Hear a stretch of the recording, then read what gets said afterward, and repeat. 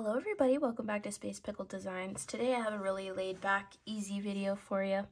We're going to start off with a little bit of a show and tell, kind of like what I've been up to, what's been really taking my time on the beading mat. As you can see here, it's this guy. And then I'm looking to do a simple tutorial with Jesse James beads, the box, and this is going to be like a no-brainer. This is a very on-trend style necklace that we're gonna make, and I'll show you some pictures of that. But I just thought that, you know, an easy Monday, we need to have a couple wins, you know, to start out the week. So we're just gonna start off with a really super easy tutorial. All right, so let's get started. All right, so you've probably seen this guy before. She's probably changed a little bit since you last saw her, but this was going to be my entry for last year's Air Force art contest, and this is just the French bead embroidery piece right here, and it was going to be fully bead embroidered and backed and put into a necklace form. And now keep in mind, this is definitely an art piece because this thing is super heavy. All the flowers here were made with wire, and they're a little bit misshapen just because I'm still working on her, but if you can see back here, like this is what we're working with in the back, right? So there's a ton of wire. You can probably see all the stitching that's already occurred here. And I was gonna enter it in for this year's Air Force art contest, which is due tomorrow. However, you see that's not gonna be possible. And, you know, I really stressed about it because I set these like goals for myself that are oftentimes unnecessary, and instead of really like enjoying this work, it was more of like, I need to get this done to feel productive. And I decided today that I'm not going to try to rush it and that I'm going to take my time, and maybe I'll enter it next year. But in order to make myself feel a little bit better about that, because I really feel like I'm kind of hard on myself when it comes to this type of thing. But I started this hobby because it's supposed to be fun, right? It's supposed to be something that helps me relax, and I think unnecessarily putting deadlines and such can kind of take away from that. And so I'm going to pass up this year, and I'm not going to enter this year, and we'll just look forward to next year. The ops tempo at my work has been pretty insane the past half a year, probably this whole assignment. So I've been in this assignment for a year and a half, and it's just, you know, it's just one of those things where it's a labor of love, but a lot of times it cuts into family time and hobby time. And so we're just here today to talk about beads and relax and prioritize our mental health over some unnecessary goals that we place for ourselves, and let's just relax and have a good time. So I just wanted to show you this because it is a very like dimensional piece, as you can see here. And so, you know, the tulips, they're very far off the felt here, and they all have like a little surprise inside. There's beads on beads on beads. And so I have done the border, a lot of the border. I've included lots of different types of beads. I've did some twisted bugles here to kind of catch the light and to mimic like different colors of the grass. And here I've actually mimicked a grass feel.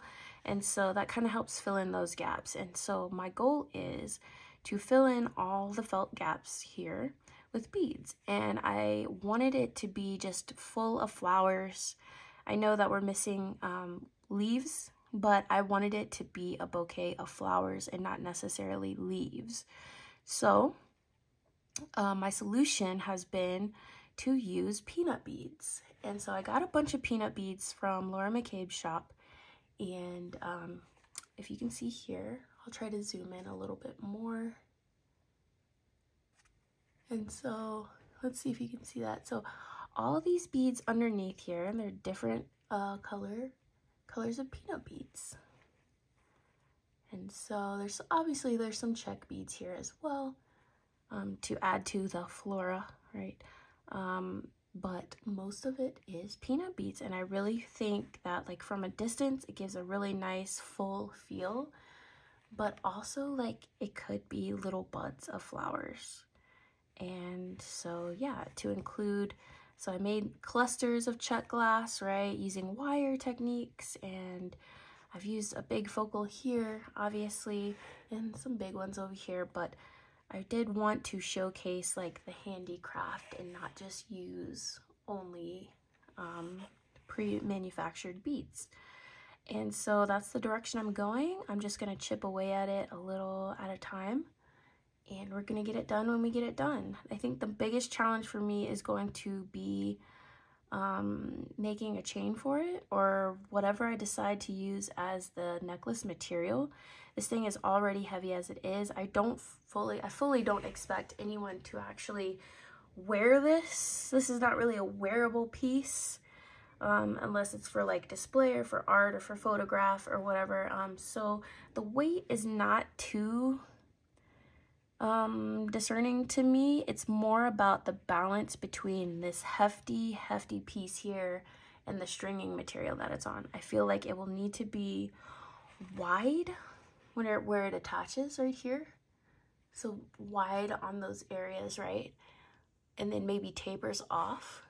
And I think having it closer to the neck and not necessarily resting down on the bust chest area is going to help with that a little bit, and it might help offset some of that weight, just in case somebody decides to take her out for a spin for a special date night or whatever, right? So whoever wears this, I don't know if it'll be me, might be me, who knows, but whoever decides that they're gonna wear this is going to definitely be the talk of the town that night, because this is insane. I do plan on putting a lot of Swarovski crystals throughout, just to add to a shine factor, because as you can see, this crystal in here is shining, and I don't necessarily want the crystal to be like in your face, but like hiding crystals throughout, near the felt itself and not actually on the flowers, I think will provide a nice visual interest when you're wearing it. And so we'll see how it turns out. You know, with these type of art projects, it's just a lot of times you feel like it's going nowhere until the very end, and then it turns into something great. And so I like that challenge. I like the uncertainty, but it definitely is it is a little stressful, because this piece alone, tens and tens of hours, if not 100 hours already put into this, because I mean, you have to string all the seed beads onto the wire before you even make the French beaded flowers. You have to make the cluster of flowers. I mean, it's just an insane amount of work, but pushing boundaries for what, you know, bead artistry can be is fun to me. So let me know if you guys do art projects like this. I'm sure I'm not the only one. I'm sure we all love a challenge when it comes to this type of thing, but that's not what today's video is about. Today's video is about the opposite spectrum. So I wanted to show you like the crazy stressful spectrum here, right? And I'm gonna put her aside. We haven't named her yet. I'm still looking for names. So if you have any ideas, please feel free to comment a name for that project, because she deserves a name. She's definitely a named piece. We've dedicated enough time for her to be a named piece. So let me know what your thoughts are. So I've never received Jesse James beads box before, and if you've seen my unboxing video, you know that like I received one for the first time, and I think a lot of us in the bead community were lucky to receive one this month. However, I always see these bead strands, and a lot of bead artists on YouTube take them apart, and I feel like they do such a great job with taking them apart and using pieces from them to make their own thing. But I think what I want to do just to kick off this box, because it's such a lovely box, is that we're gonna just do the easy thing. You know, I think today is all about winning, so let's do that. So what I have in mind, the only thing that I feel like I'm going to change may be these bead caps, and I will zoom you in to show you. These, I'm not sure what it is. It's not sitting right with my soul when I'm looking at it. And I think they can be used in another project somewhere. So what I have done is I have taken my big old organizer full of gold bead caps, and we're gonna look to replace it. So we're not gonna get the same vibe because these are like filigree, right? But we're gonna see what we can do with using what we got here. And I'm thinking, you know, this is a good option here. I think those look pretty good, but we'll play around with it and see what we think. So the style of necklace that I chose to do is this front closure. And I don't know what these types of closure, this is like a spring ring closure. However, it's very large. And so you can buy these at Michael's, but I bought this particular set on BB Craft. Actually, BB Craft was kind enough to send this to me. And so in this package, I got, I think, 3 different sizes. And so I'm going to use the largest size because I want it to be a focal piece. And so I'll go ahead and pop some of the inspiration pictures on the screen now. But while you're looking at those pictures, just know like this was inspired by K-pop for me in particular, because that's the type of environment that I saw this type of necklace first. And so I've seen the spring ring, and I was inspired also by it being a asymmetric necklace. And so one side is going to be the butterfly strand. And this is going to be a short necklace. This is meant to be a little longer than a choker, right? So we don't want the necklace to rest on the neck. We want it to rest right in the divot between the neck and the clavicle. And so you'll see one side is going to be the butterflies. And I haven't decided. Normally the opposite side is just pearls. And so I pulled out some pearls initially. The first one I pulled out, I want a chunkier pearl, so I'm looking at an 8 or a 10. And I believe that those are 8, I believe. Let me see. Yeah, they're an 8. So we have this color, and it's very matchy-matchy. Like, it's too much of the same vibe for me. So then I pulled out, because I wanted to use pearls, I pulled out this purple strand. And lo and behold, there's no purple in the entire strand. I still think it goes, because there's jewel tones, right? So there's jewel tones on the side here, there's jewel tones over here, but I wasn't really feeling that either. I do have this nice strand of shell pearls here, but this, again, this color is not mirrored at all throughout this strand here. So in the necklaces that I normally see, it is a white pearl. I do have this, I believe this is like, pretty low quality gemstone strand, and this is probably, I think, from Curated Beadbox. We could definitely use these, and I do like that crisp white color, and so we have that as an option, and we also have this dyed as well. So let's pull this off, and although I do like the blue, I think I'm gonna go with the white. And if we need to, I can incorporate some of these blue beads on this strand to make it to length. So what we're gonna do now, I'm gonna move this off because we do have a dangle that we're gonna make with that. I'm gonna go ahead and string this guy onto some soft flex and see what the length is, because we're gonna look at like a 14-inch necklace. So we're gonna need each side to be at least 7 inches. And so if I pull this out, we are looking at a full 6. So we're gonna need to make up at least another inch, and we can do that easily by incorporating a few of those blue beads on this side. And so we'll see how we do it, but we wanna look for 7 inches here. All right, so let me go ahead and get things situated and we'll get started.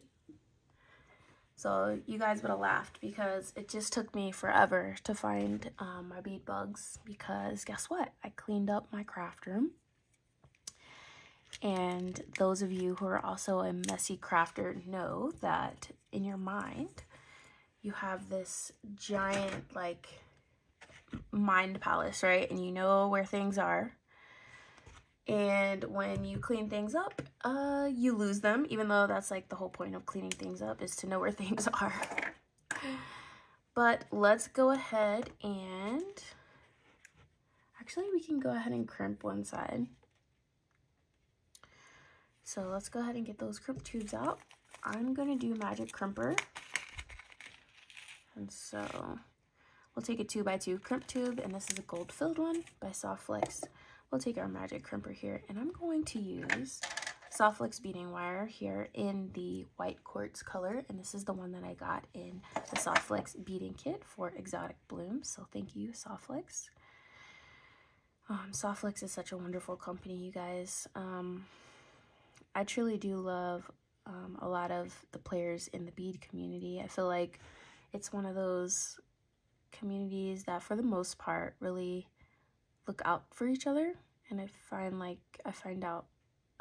that very rare. So I'm going to use a very small loop on this guy because I will rely on jump rings to kind of do the clasping.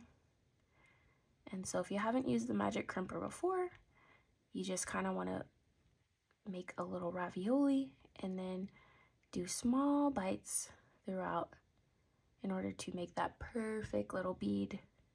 And if you're using really good crimp tubes and you've centered your bead, you're going to be able to make a pretty decent bead. It's right there. And so we have a perfect little starting point. Now this is a very small loop. I may have made it too small, but you know, we'll get there when we get there. I'm pretty sure a jump ring can fit into that, so I'm not going to worry about it for now. The main part is figuring out the pattern that we want to use. And so I think we will make this the bottom, and then we'll start at the bottom here. And so I'm going to string as is until we get to our first area where I believe we should make a change, and that would be that first bead cap here, so right here. And I understand that, you know, this was made to kind of cup that flower, right? So let's just find another bead cap here that will kind of do the same thing, maybe not entirely. We can find one right here. Let's go with the smaller one and see how this looks. I think that brings enough gold in to make it doable. So we're just going to keep stringing here. I think it does elevate it just a little bit. For some reason, those little filigrees weren't sitting right for that on that strand for me. So that's kind of what we're looking at, like right here. Let's go ahead and put on our first beautiful butterfly. This is a little bit tricky to string. Here you go. And we'll surround it with this other green crystal here, but I think after this one, it'll be a perfect time to add our first blue bead, because we are going to need to make up for 1 inch. And we can always add chain, but I think if we add 4 of these, that'll be more than good enough. And so let's add our first one. And I think we should go ahead and mirror. Actually, you know what? I'm going to go with a rounded bead cap for this one. Let's just change up the texture a little bit because the holes are a little bit dusty on here, dusty and musty, right? Sometimes we don't use the highest quality beads, and this was definitely, I think, a curated bead box inclusion. But we can make it look good by just adding a little bit of a bead cap, right? So it kind of covers up the area of concern, so to speak. And so this one, I love that crystal. I do love the addition of this bead cap. I think we'll keep her. And I love these little acrylic ones here. So let's keep her too. So this is what we're looking like so far. I actually do love that pop of blue. How are you feeling about the blue? Kind of like it. So let's keep stringing. Let's pick up the pace here. We don't have all night, right? Nobody wants to see me string this all night.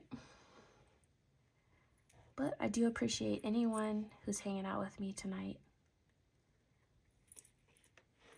I truly do appreciate the community. Right, so we have surrounded this little guy with little flower beads. I think it's time for another blue bead. And again, I'm going to use a rounded bead cap for her. And this is a super blue one here. And so let's put another rounded bead cap for her. And this is what we're looking like. It's looking great. And so we have another one of those bead caps. So let's turn a bead cap upwards in order to help kind of nestle this flower. Let's keep going with her.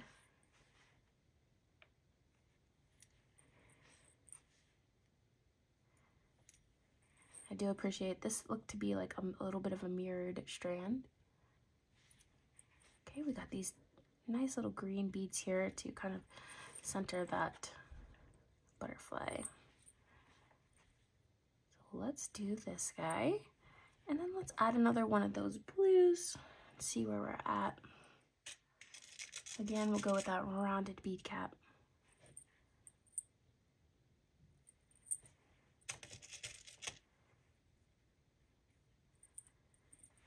And I love this Millefiori bead. I can never say that word. My country mouth don't do all that. Millefiori, maybe? I don't know.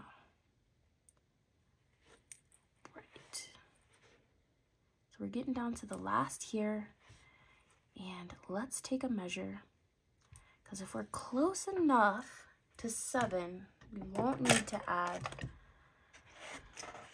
will not need to add that extra bead, but if not, we definitely do that. And looky here, we're hitting 7 right on the dot. A little bit, actually a little bit over, which is actually good, because, you know, I used to have a thin contoured neck, you know what I mean? But age approaches, and so I don't exactly have what I used to have, you know? We work with what we got. So I'm okay with a little bit extra length. I do want it to be a little snug though. So we're gonna go ahead and crimp this off, and I'll crimp it off camera just to save some time, and I'll be right back. So we've made our beautiful component here, and the only additional thing I've done is attached 4mm jump rings on either end of the soft flex component. So I've made sure to make the crimp a little bit loose so that we have some good movement with this, because the opposite side is just going to be a beaded chain, super simple.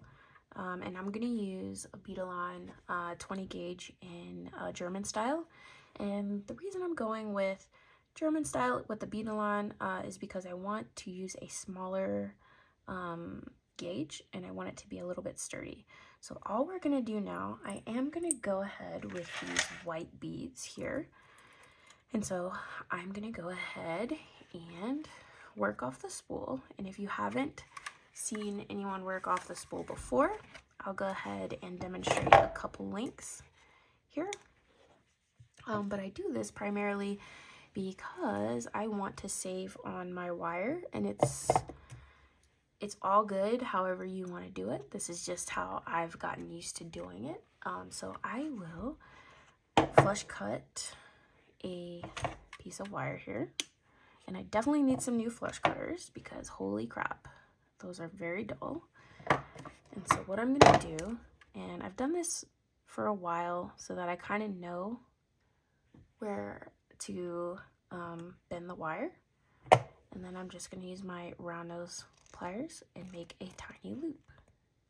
And so what we've made is a little loop at the end of our wire. I push my bead up, and then I take the bead itself, I hold it, and I bend the wire. And then I judge based off the length that I cut before, just the amount that I need in order to make a loop. So once I do that, I take the pliers again, and then I just make my simple loop. At the end, I will tidy up the loops to make sure they're going in the same direction. But as you can see here, that is my first component. Let's do it again. Make sure you flush cut your wire. It's just an extra little step that gives a little air of professionalism to your work. And if you don't mind not doing it, then definitely don't. I'm gonna make that bend right there. Make a little loop. We push our bead up, we take it in our hands, we bend it, and then we judge on how long we want that to be. And you'll get the hang of it after a while. Like it does go by feel, and you're gonna mess up a bunch. If you're a beginner, you're gonna mess up a bunch, and that's okay, because it's just wire. And so here's our component. Again, we take our pliers, and we make sure that they're both going the same direction. We set it aside. I'll do one more with you, and then I'll let you go off into your beaded chain. I do love the luxurious feel of a beaded chain. I feel like it just moves so freely, and especially knowing that you made it by hand, it just makes it all the better. So again, we have our little piece of wire here. We're gonna bend back, make our simple loop, push our bead up, bend it, and then we're gonna cut. And then we're going to make that other loop on the other side. All right, line them up. And there you go. So we have 3 so far, and that took no time at all. So I'm gonna go ahead and bead up the rest of this chain until I get about 7 inches, and then we'll meet you back. All right, so that took no time at all. And I have an even piece of that beaded chain here with my pearls. So what I'm gonna do is actually zoom you in, and I'm actually gonna remove this jump ring. I added it prematurely. I'm gonna remove the jump ring that I added to this soft flex. And then I'm gonna take one side of my beaded chain here, just open her up, and add her like this directly to the chain in the back. Now make sure it's the top of the chain where your butterflies are facing this way, because this is how it's going to go around your neck. All right, so let's move on down to the clasp area. I'm going to zoom in a little bit, and there are 2 connection points here at the top. This is where the spring opens down here, and it uses this little piece to be able to remove it. So we're just going to add it directly onto our necklace like this. Super easy. I'm going to use this component for this side. And then I'm going to use this jump ring for the metallic component on this side.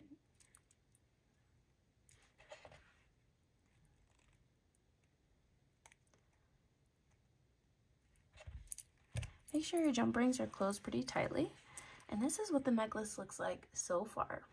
Now this is a complete necklace, but in my experience, what I have seen is a little dangle off the bottom of this necklace, and you can actually attach the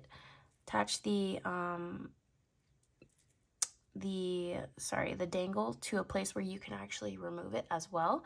I'm going to go ahead and attach it to an area where it can't be removed, so it's going to be a permanent dangle, but you could definitely leave it just as is to have this clasp as the focal point.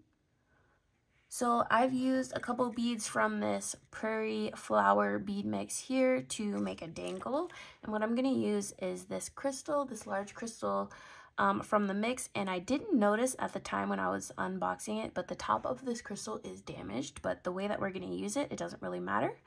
I used this green cube as well from the mix, and then I brought in one of those gemstone beads as well as a rhinestone spacer and one of those bead caps that we used in the flower mix here, or the butterfly mix, excuse me. So what we're going to do, I'm taking a piece of that 20 gauge wire.